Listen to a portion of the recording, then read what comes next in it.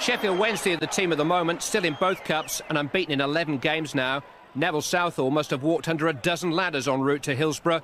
His flying save to deny Nigel Jemson only set up Paul Warhurst's opener. Warhurst, a makeshift striker, who's beginning to look more and more like the real thing.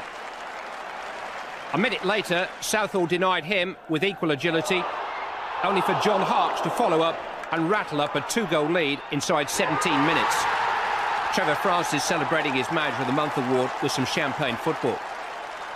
But it was bread and water and solitary confinement for Southall. Faced by Warhurst bearing down on him again, he made an instinctive save outside of his area. He knew what was coming next. It's the second time since Christmas he's been sent off for a handball offence. He's certainly learning the new laws the hard way. Chris Waddle has been the bright spark behind Wednesday's renewed challenge. The England lobby is in full cry in South Yorkshire. All that's been missing from his game is goals. Today's was his very first in the Premier League. Cause for celebration, although it only just crept in.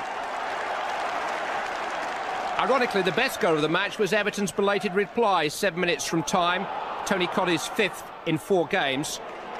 Wednesday, 11 points adrift, and now the bookies' 4th favourites at 20-1.